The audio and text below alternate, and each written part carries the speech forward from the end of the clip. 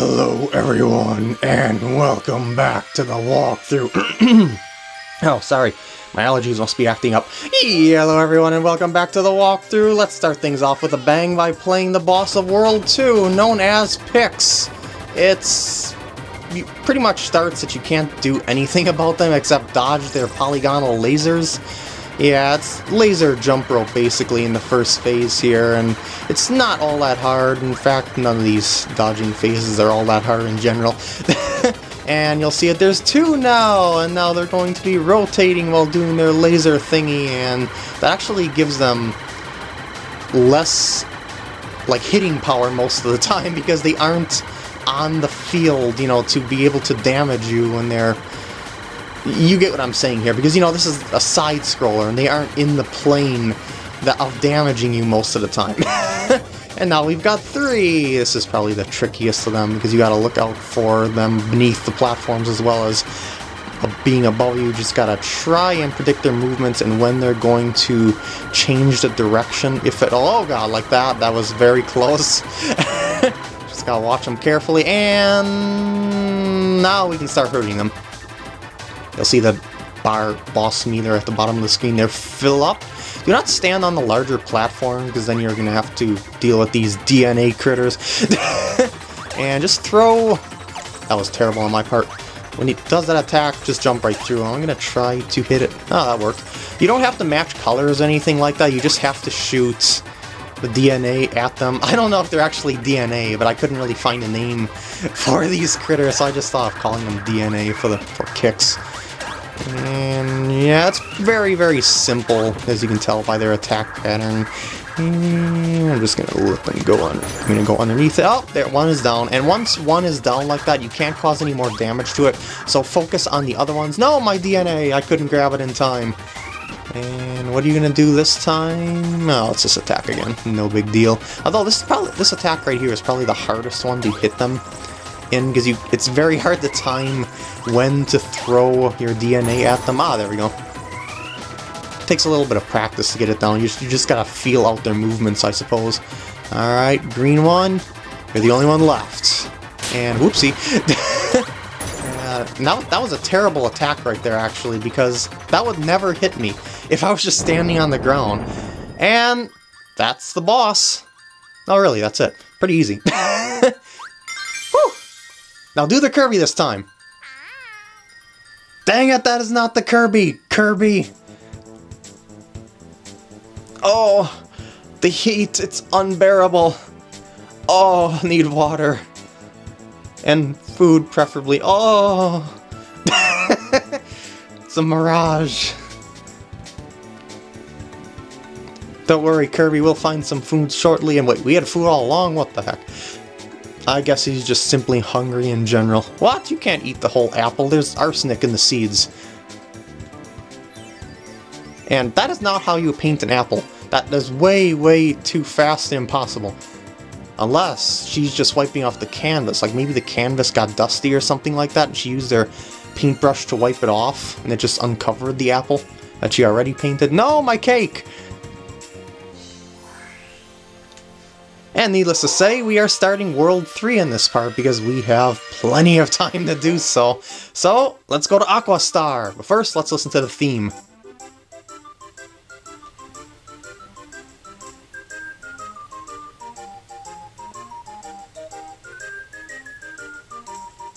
I was dancing there, but you couldn't tell. So, 3-1, let's get it started. Oh, wait. Almost forgot. Nothing? Oh, no. It was all a waste of time. I was only fooling myself, and... Oh, shoot. That guy gives you the rock ability. And... I actually think I need something for... I think I need bomb and ice later on, but I'm just going to stick with what I have. Watch out for these holes. There's floppers inside of them. Just saying. But I do believe there's actually stuff in these holes, so I might want to check all of them. Just make sure that you get all the way down to the bottom, and you can tell when you're at the bottom when you see the camera like stop moving. See that? Yeah, like that. So those fish, I don't know how they manage to live in there. I mean, well, I suppose they could jump out to get food if they so desired. I'm going to combine these two just for the fun of it to show you what we get here. You can carve yourself into statues of critters from Kirby Dream Land 3. Yep. It's a pretty neat ability. And I'm actually going to need to use this to get a crystal shard a little bit later on. Wah! And let's get something. Oh, these are all so unbelievably slow, but they work. I'm hoping for pitch. No. This one. This is the fastest one, and you can pretty much demolish everything. You can go through these by holding down, so I thought I would show you that. And I forgot I don't have my usual water powers. Maximum tomato over there. Is that something that's worth getting? It's gonna be really slow getting in because I am mega slow underwater. It's like you're half the speed underwater. Oh, and I never showed you, I never told you how to do the swimming controls, did I? It's pretty much just like floating, actually, except you're slower. So you just press the jump up to ascend, and you just descend on your own, or press down to descend faster. And I just swore, oh, I had the right one that time. I just popped myself out of it too quickly. But anyway, this power is kind of slow, so I'm going to ditch it, because I still need the right power for something else a little bit later. I think there's a crystal shard in this room, actually, so I won't worry about the other stuff until later, I suppose. Whee! And there's one coming up. Was it down here? No, it wasn't. Don't be too worried about falling, because obviously you're invincible as you're being shot out. So, oh, there it is. I'm just gonna plop down here. I knew it was down one of the sides, but I forgot which side it was. Now I remember, because, you know, I've seen it. Out of my way! Is there anything over yonder here in this blank space? Well, there's blank space. I suppose that's technically something, and, you know, there's starfish and seashells encrusted in the walls as fossils. And penguin! I could use you. Wait, I need this plus bomb. That's right, okay. So I was thinking I should combine these two, but no, I'm gonna save. Look out for the frogs. If you didn't notice those eyes there, they're basically traps. Yeah, crap, it's a trap. Oh, that's what I need. Throw your bomb so you don't clash with my ice. You're not going to throw it unless I get close, are you? Well, that works in my favor then. So once you get this, you become a walking, exploding snowman. Yeah, that's a pretty mean trap in on itself. I mean, that little innocent snowman, it just seems seems so happy and seems so innocent, but no, once it touches an enemy or it gets hit by something, it explodes instantly and kills the enemy. You can't set off the explosion on your own, you actually gotta run into things, but that kind of works in your favor, if you ask me.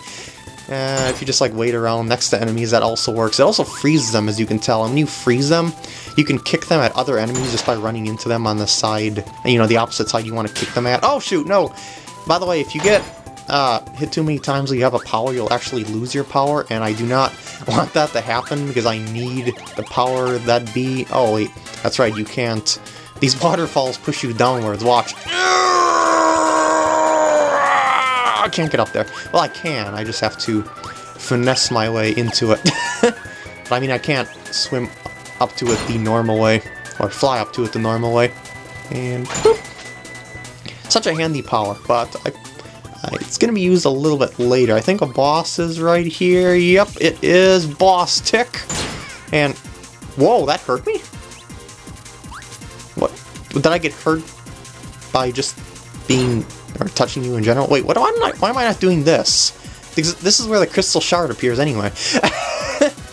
Now watch this. Yeah, that's broken. You take care of the tick threats underneath you, and if you don't have a power, you just go on here and obviously suck them up, but right here, you're perfectly safe, so it doesn't really matter. Oh, well, thank you. I didn't expect that to go down so quick, but oh well. It still worked.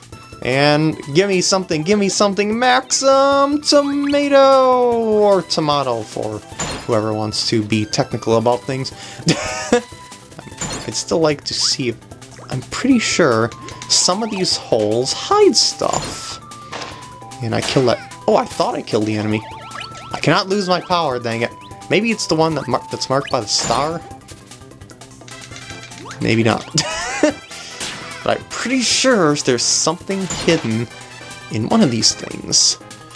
It's not a crystal shard, but I just thought there was something hidden. And I'm gonna blow you up, and I believe the thing that I need to blow up... No! With my bomb and ice power is down here. Yes! This block right here. I'll just stand right on here and use my body as an explosion. Voila! And you get shot through here, which gives you that crystal shard. Yeehaw! And that finishes the level. Although I'm, you know, gonna explore the rest of it just for the fun of it. Let's see... Actually, there wasn't really much to see, was there? Dang it, Lakitu! Okay, I know that's not Lakitu, but it certainly reminds me of one. Oh, dang it. Can't let myself die at this point. Oh, geez. You have a very high jump. Maybe I should just skip the holes. I've got all the shards. Yeah, let's just make it to the end of the level safely, shall we? Yeah. Voila. And... card time? Yeah! Okay, I think I'll do one more level. Let's go! Oh, is this the whitewater rafting one? Yes. I'm gonna ditch this one because I need something later, I believe. I think it's firepower. Oh, nope. Didn't mean to do that. I let go of the button way too early. Oh! Maybe I should use the light bulb power by combining these two just for fun. Because I didn't really... Great. I didn't really show the extent of the light bulb power when I had it because I ran low on battery power, so I might as well show that now for the heck of it. And, oh shoot, I killed the spark guy. Dang it! Come on, Sparky, return, thank you. Yummy! And now I need... well, not a fish. I'm going to... don't throw. Okay. I hate when they throw and then they, like, destroy the power as you're using it against them. Okay, here's how the light bulb works in its entirety. When you press and hold the B button, it lights you up and you're pretty much invincible, except, I mean, you know, like attacks and stuff like that, but if you hold it for a while, you explode and then it damages nearby enemies. But of course, the handiness of the power is to be able to just, like, run through stuff like this, and yeah, it's faster than the spark power on its own, basically, and that's why I kind of like this power a lot. It's because it pretty much makes you invincible the whole way through, and you can even destroy blocks just by running into them like that. I think I've used that chocolate pop there a while back, but whatever. I have plenty of lives, even though they kind of reset every time I turn off the game, but that's okay. This game isn't that hard at all. Look out for this bridge, it falls! Oh no! I don't think I missed anything just yet. Hopefully. And, oh, there's a little bit of current to work against you over here. And, oh, I should switch powers here, because I need you. And, let's go! I think I actually need it for this right here, if I'm not mistaken. Wah! Oh, wait, oh no! It's fire plus stone. Oh, I forgot about the other elements. Okay, I'll be back here later. But anyway, once you beat the boss, you can leave the room, which is down over here. Yeah, this wall was closed before it opens up. What is above this place? Oh, sandwich. I don't know why there would be a sandwich way up here, but there is a sandwich way up there. Alright, now for the whitewater rafting portion, I think. Yes it is. Okay, be on the lookout for crystal shards here. And be sure to react to them in time. Watch the right side of the screen here. Don't worry about running into enemies. You can just destroy them by running into them without any issues, but you gotta look out for boxes like this. Those are the things that hurt you. Just keep looking on the right side of the screen, just so that you can tell what's coming. And jump when you are about to feel... Oh yeah, I got it! When you feel something is coming, via the exclamation point, I suppose. It's a pretty safe ride, all things considered, actually. It's not that hard to react to anything. Even with the camera at this angle, you don't have much time to react to stuff. But it's just so slow that you have a lot more time than it seems like, is what I'm saying here. And death drop! Okay, maybe not. This is the death drop. And if you go back... Hold on. Hold on. I thought there was a shard coming up here. Out of my way. Oh, and having... Oh, super candy! Woo! Go, go, go, go, go! But be on the lookout for shards. I know there's one next to one of these waterfalls along the way. Needless to say, this makes you invincible and faster than before. So take advantage of it while you can. Oh, there it is. There's the third, and all I gotta do is go back through this stage with the added rock power, I suppose. And here's the end. Wait, what? I thought... There's... Oh, the rolling spike logs! Yeah! I forgot about this part. When you get near the spiky logs, they come out and attack you, yeah. They're little traps, basically. Whoop. Whoop. Oh, no! How dare you! I didn't see any rock element powers on the way here. It's kind of depressing. Because I'm gonna have to go to another level then in order to get that power. Unless I just wasn't paying attention, oops, for rock enemies along the way, because I was only looking for fire ones, because I remembered I only needed fire, even though I needed more than that. So I remembered wrong, basically. Oh, poopers. I'm just doing terrible, but I'm making good pace, I suppose. And this one, you gotta look out for it. It actually lands on the platform. That one's a very special one that got me the first time I went through this level. And now we're at the end of the level. And I forgot all about that spiky section. Card, yeah! Alright, I need the rock power to combine with it. Man, World 1-2 is just like perfect to get the stone fire power. Just look at this right here, right at the beginning. Yeah!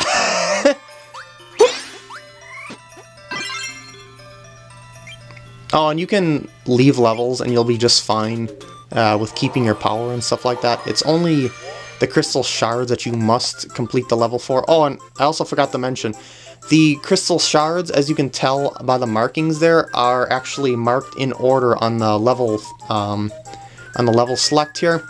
Like you see, I missed the first one, and I got the two after that, so the first one is blank, the two after that are not, obviously. So that's a good way to tell you which part of a level might contain the shard, you know, still that you haven't covered yet, like maybe you missed something. Anyway, let's go back to the spot. There was a rock enemy! Ah! If only I had known, I would have picked you up early on in the level. If only I had known. Boss room time! And I can tell this is going to be really, really easy with this power. Just watch us. Well, I thought I could shoot through the platform actually, but I guess not. This works, it's fine anyway. And it also makes a lot of sense to have this power because, yeah, you just break things straight above you. And there's the last crystal shard. See you at the end of the level. Card, card, card, card. No, I overshot it. I overshot it. No. Well, I'm gonna end out the part here regardless of my loss there because I got all the shards. I hope you enjoyed, and I'll see you in the next part.